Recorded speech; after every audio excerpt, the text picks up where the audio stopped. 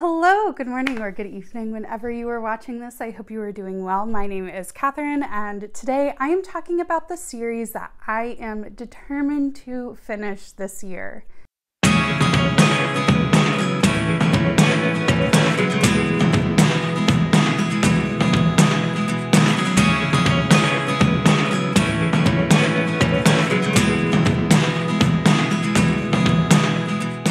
We are coming up on about halfway through the year, which is insane to me.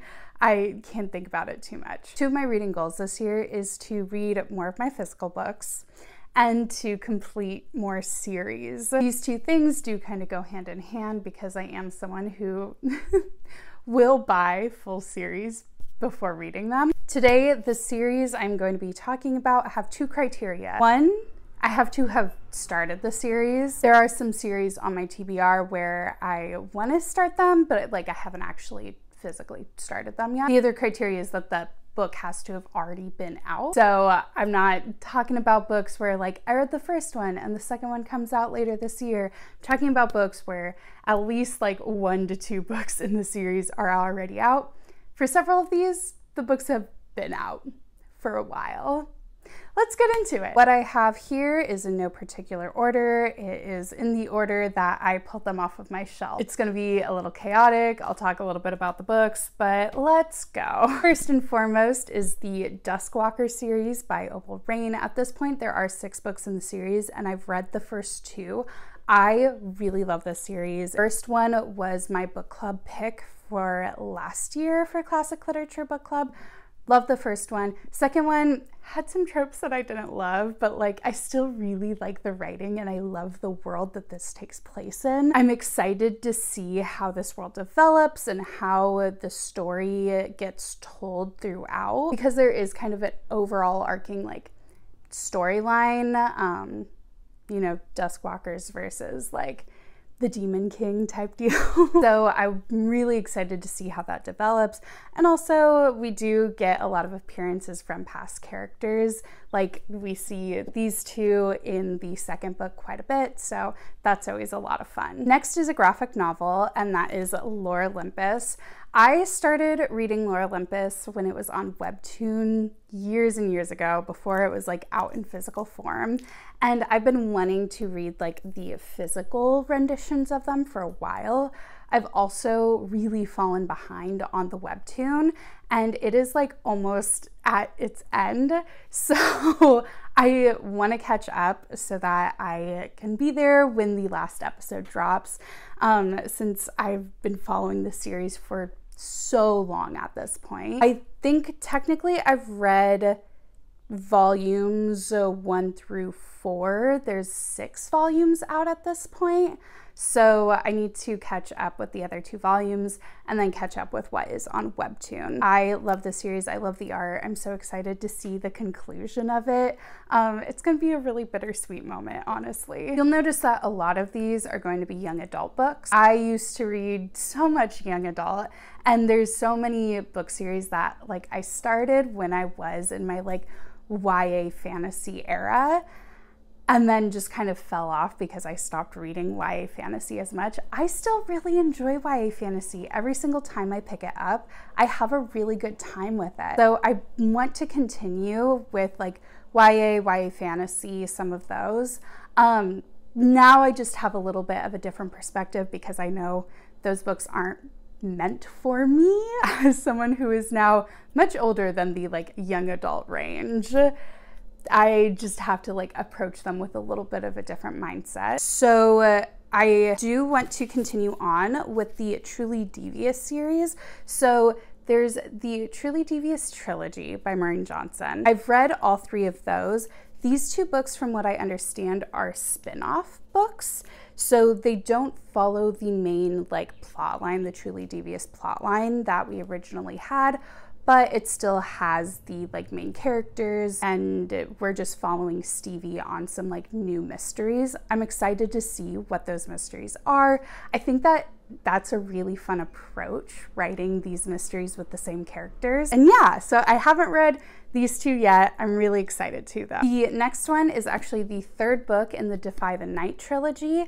I read the first two last year and I fell in love with this world. I think that it's just a really interesting world. There's some really interesting relationships. At times it is predictable, but I kind of like the predictability of it, and it just feels so like classic YA fantasy. I'm excited again to see how the story concludes. The third book came out, I want to say like 2 months ago, and I keep on hitting deliver later at the library.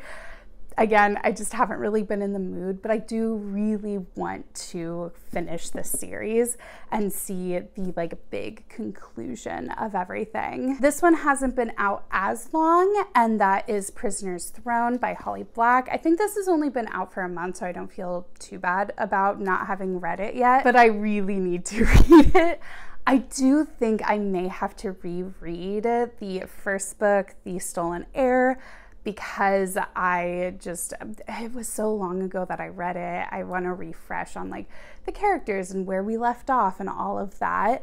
I love the world of Elfham. I love the Cruel Prince series. It's like one of my favorite YA fantasies, and I really enjoyed re-entering the world with The Stolen Heir, so I'm excited to see again this one, and I believe it was just a duology, so we're gonna be finishing up with this book, which is like both sad but also like exciting, because then I don't have to like wait and anticipate a third book. Still on that like YA kind of fantasy trend is Our Violent Ends. Okay, here's the thing.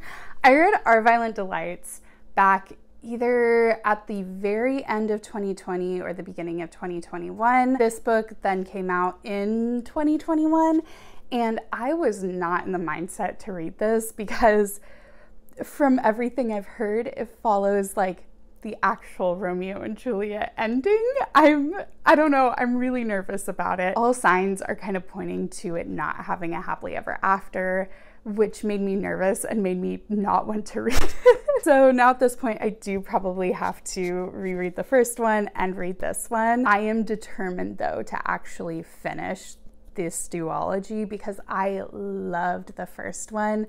I thought the writing was just so fun, and it was just such a cool world that Chloe Gong built and that everything was set in. I think the whole like 1920s Shanghai setting for this book just was so well thought out, and I can't wait to see how this finishes. Actually, I can wait to see. I don't know, I'm nervous. Probably the one that has been on my list for the longest. It's either Our Violent Ends or this one, We Free the Stars by Hafsa Faizal. I know. I did read the first one back in like March 2020. I think that was like one of my first books in lockdown, which is crazy to think about, when I was like, it'll just be like 2 weeks to a month that I'll be in my house. What a time. Anyway, I do have to definitely reread the first one of this series because I don't remember a thing. I do remember really enjoying the magic. I thought the magic was really cool. I remember it had the concept of like darkness being a place, and I like almost a living entity, and I love that trope in fantasies. I think that that is such a cool like magic system. I also remember just being really intrigued by the relationship. I mean, we have like an assassin, we have a prince. Yeah, that's kind of all I'm really remembering right now. So I'm definitely gonna have to reread book one, but I really want to read this one, especially since I have such a gorgeous edition. I think it's so pretty. It's from Illumicrate, has like just gorgeous art on it, and I feel like it's a waste that it's sitting here and I haven't read this yet. A couple more, moving away from the YA fantasy. Still in the fantasy realm though is Fortuna Sworn. I read the first 3 books like 2 years ago and I just absolutely binged them. The thing about this series is I don't know if I really enjoyed it that much. That sounds terrible. I did really like it. I thought that the world and the magic was really interesting. I remember the writing being a little at times, but I was so compelled by the story that I just kept on reading. I read the first 3 books, and then the 4th one had like just come out, but I was listening on audio and the audio hadn't come out yet, so I hadn't read that yet. At this point, I think there's 6 books out total, and there's going to be like 8, if I'm correct, if I saw that correctly. I don't know. I could be pulling that number totally out of nowhere. I want to catch up with the rest of the series, so read 4, 5, and 6, and then hopefully be caught up when the rest of the series comes out, because again, I just think the magic in the world, and it's so like dark and eerie at times, and I really, really loved it. I do also really want to finish the Creature Cafe series by Cleo Evans. I recently finished the Warts and Claws series, which I actually didn't realize was a spin-off of these books. But you don't have to have read these books in order to read the Warts and Claws series, but there are the certain references to it. I read book 1, again, probably 3 years ago or so. So I'm gonna have to reread it. This is a collection of short stories, so they're all like 150 pages long. This is volumes 1 and 2. I think there's 5 stories in both of these. And then since then, she's also come out with a lot more. The series is set around a cafe where a barista sets up supernatural creatures with humans, and it's just so fun and very spicy. It's such a good time. I binged the Warts and Claws series, so I know I'm just gonna absolutely fall in love with this one as well. And I remember really loving book 1, so I'm just gonna love this series. I'll probably end up binging it at some point really soon. Last but not least is a book that I also read the first one for Classic Literature Book Club, and that is A Lesson in Thorns. I really loved this book. It is absolutely bonkers, as are like kind of all Sierra Simone books. I also finished reading the American Queen series, which is, let me tell you, that I read monster romances on the regular. That series is off the wall bonkers. This one, probably just as much. I really loved this book though. I thought the relationships were so interesting. I just think her storytelling is so wild, and anytime you think you know what's going to happen, you don't know. Don't try to predict things. So I'll definitely be finishing up this series.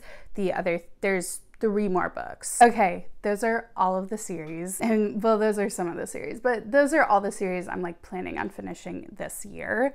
I definitely have a lot more that I probably need to finish at some point in my life, and it'll happen. Probably not this year though. Let me know if you've read any of these, if you think there is a particular series that I should start with. If you like this video, you know what to do. Go ahead and hit the thumbs up. If you aren't already, go ahead and hit subscribe and turn on the bell icon so you get notified every single time I post. And go ahead and leave a comment below giving the book stack emoji if you've watched all the way to the end. Thank you so much for watching. I hope you have a wonderful rest of your day, and until next time, bye.